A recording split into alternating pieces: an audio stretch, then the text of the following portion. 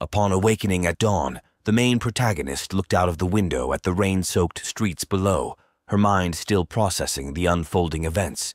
The conversation with the paladin now felt like a distant reverie, an unlikely reality. Even when it was time to prepare for the journey, the young lady remained lost in thought, oblivious to Lily's words.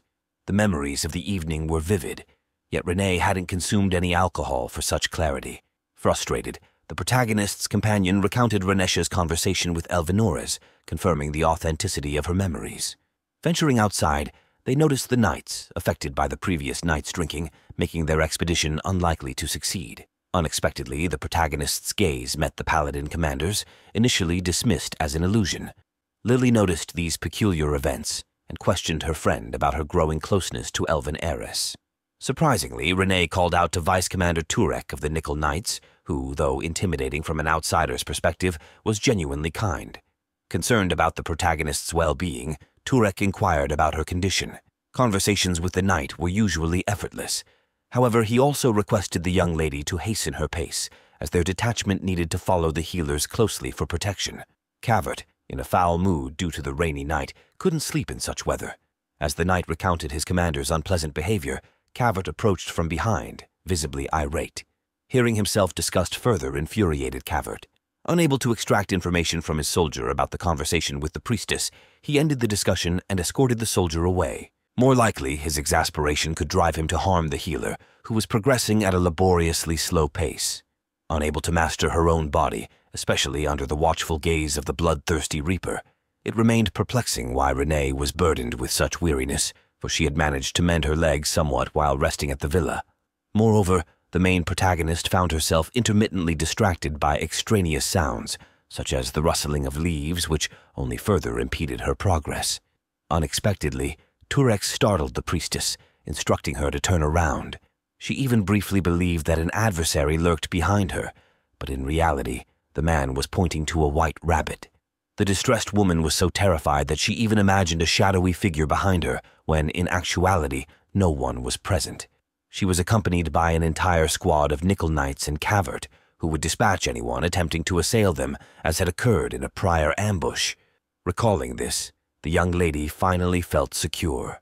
The following night brought forth another heavy rain, prompting the main heroine to seek out the bloodthirsty Reaper and aid him in finding sleep, hoping that this gesture would ameliorate his ill temper. She could not precisely determine his whereabouts at such a late hour, as she had not ventured to speak with him, either on the way or upon arrival at the camp, but she had a conjecture. Last time, when Renee had encountered the man during her nocturnal stroll, he had likely decided to patrol the vicinity around the tents, and consequently interrogated her at that moment. Thus, at present, he was most likely on duty, for he could not sleep anyway, and the priestess had been correct. The main heroine peered into the sentry tent and beheld Kavar, whose mere presence made her feel quite uneasy. Nonetheless, she endeavored to maintain her composure. After several minutes of awkward silence, the heir to the duchy eventually inquired about the reasons behind the healer's visit.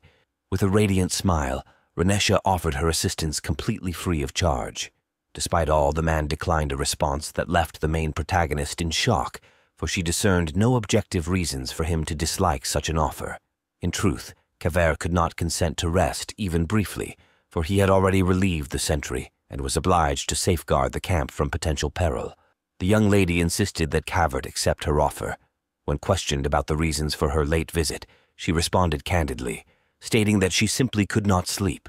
Following the ambush, the priestess remained unable to fully regain her composure.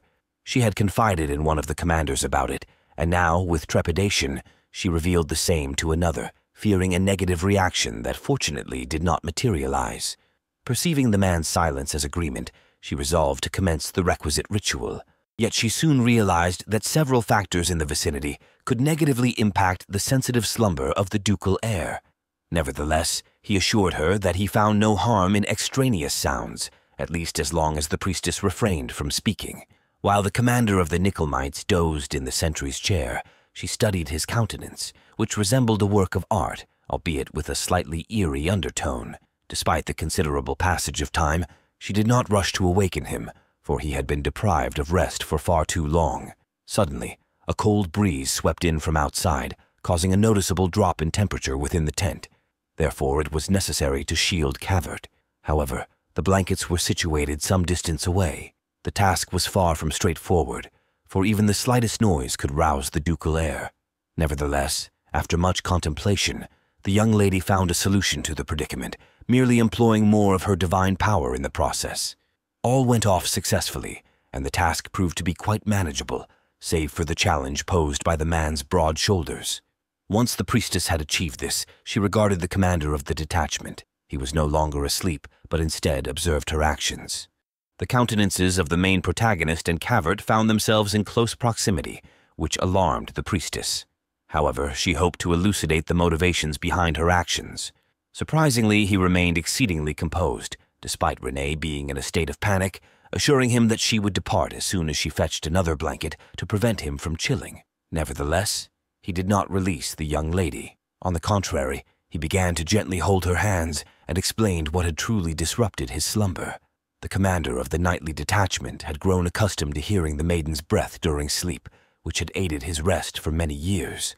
When it began to recede, it deprived him of tranquility. To avoid exacerbating the situation, Renesha still intended to depart promptly. However, the man beseeched her to stay with him and rested his head on her shoulder, falling asleep naturally. Cavert awoke from such a nightmare, yet it was morning. Additionally, the healer was not merely near him. She had maintained her position to avoid disturbing his slumber. Initially, the young woman was greatly distressed, believing herself responsible for the bloodthirsty Reaper's restless night, despite her nearly motionless state. As soon as he released her hand, the main heroine collapsed to the floor, her body somewhat numb from maintaining the same posture for an extended duration. Rising from her position, the ducal heir decided to apologize to Renee for compelling her to remain with him. This, however, terrified the hapless woman even more. She swiftly rose from the floor and dashed away without further ado, making her escape before she could hear what else the man had to say. In reality, the man who had always been aloof toward others suddenly expressed gratitude to the obedient follower, who didn't even hear his words of thanks to completion. Lily reminded her companion of the need to send a small group of warriors on a reconnaissance mission. However, the latter was too fatigued and lost in thought. Unfortunately, the young woman was about to encounter the Nickelmites and their commander, and she wasn't prepared for such a meeting. She even believed that the man might have become even more irritable and hostile due to her unintentional interruption of his sleep. Unexpectedly, Renee crossed paths with Cavert once more, and he appeared entirely transformed from the previous night. Notably, his condition had unmistakably improved. His countenance no longer appeared as drained as before. This gave the young lady a sense of having made a worthwhile visit. Filled with newfound confidence, the healer decided to boast to her friend about how she had shielded all the knights from the commander's wrath. However, she did so too loudly and pointed directly at the man, who certainly noticed. Attempting to amend the situation, the main heroine altered her hand gesture to a more courteous one and paid a compliment to the well-rested visage of Cavert. Nonetheless, he simply departed without uttering a word to the priestesses regarding their peculiar conversation.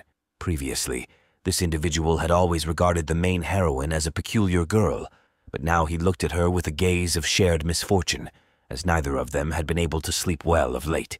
Lily scolded her friend for the comments she had made to the bloodthirsty Reaper, deeming them highly inappropriate given his condition.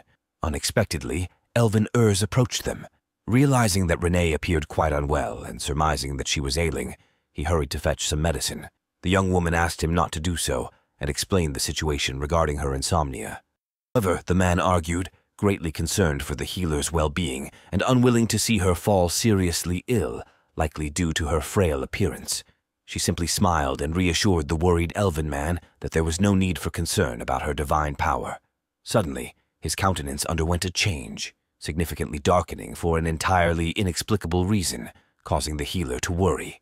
He made an effort to conceal this, immediately breaking into a smile and reassuring the main heroine that nothing dreadful had occurred.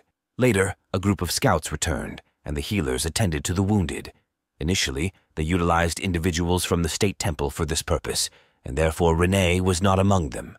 3 of the injured were in particularly critical condition, finding it difficult even to move, which might necessitate the assistance of the main heroine. The young lady had been napping while seated by the crates, having found a comfortable spot for herself and covering herself with a blanket to prevent any chills.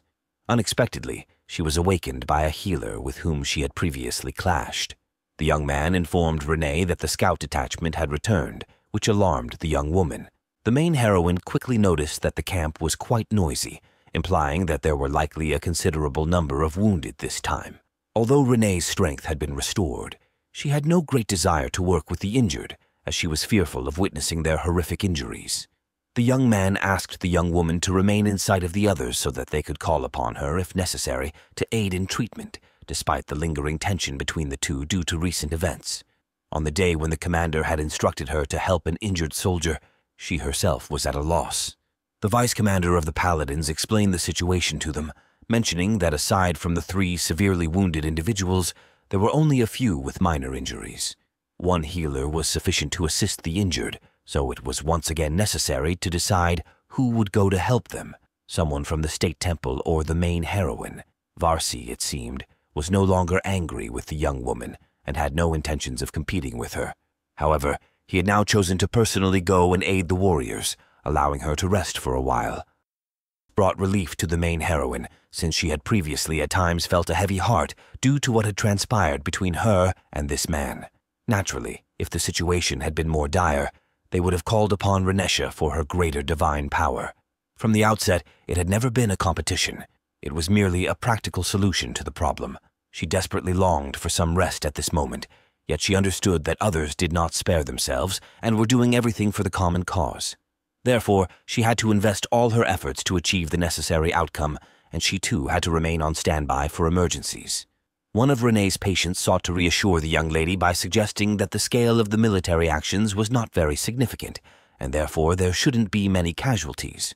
Despite the fact that this knight himself was constantly sustaining injuries, the young man harbored a decidedly optimistic outlook, believing that the enemies were feeble since they had only managed a single ambush, which might have been due to the complex terrain. However, this did not convince the main heroine that everything would be fine as long as the war remained ongoing. Danger still loomed for the people. Such discussions led the warrior to contemplate the deceased mercenary, suspecting that the priestess still held thoughts for this man.